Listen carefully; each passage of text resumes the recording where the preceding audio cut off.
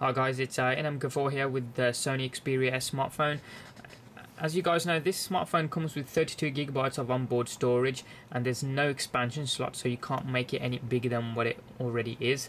So in this video we're going to take a look at adding a USB flash drive to it to make it bigger, or so that you can transfer files to and from the smartphone. If you haven't got a computer, then you can still use this method to transfer files from one smartphone to another if you don't want to use anything like Beam or Bluetooth or Wi-Fi Direct or any of that kind of stuff. This makes it slightly faster, as it's copying to cable and then via cable back to the smartphone again.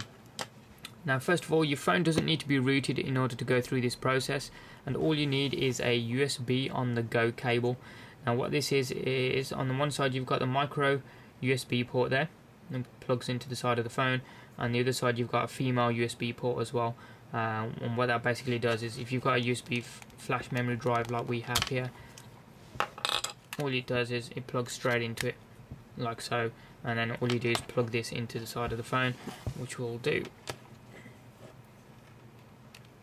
You can see it says USB device connected, USB disk Pro, and it's loaded up the file manager. So I'm just going to go into manage my files and go up one level to, here we go, USB disk. Now, USB disk is just plugged in as it is. Now this disk has got in my a Batman Dark Knight Rises trailer from my last video, so I'll just go ahead and play that, see if that plays without any tricks or anything. So all we've got in here is USB disk plugged into a USB on the go cable, plugged into the smartphone. I'll just bring that in so you can get a flavour of what it looks like. There's no lag. You sound like you're looking forward to it. I'm adaptable.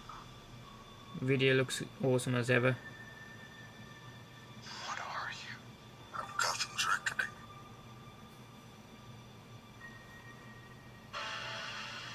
I don't know. Roger.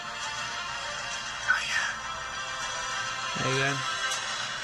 Just turn it down a bit. So that works really well. So if you wanted to swap files from another phone, all you do is plug this into the phone, copy the files to the USB disk, move this over to this phone, and then copy them from here to the phone's internal storage rather. If you didn't want to move them, as you can see here, it plays movies with no lag at all straight off the USB disk, so it's pretty handy if you're watching movies at home or anything like that, or even streaming to a TV from here. So possibilities are almost endless. Any questions or comments that you guys have got regarding this, hit them up in the comment section down below there. Hit subscribe from the button up top there. It doesn't cost you anything and it's free, and you can check out some of our forthcoming videos. Thanks for watching, have a good day, and we'll see you next time.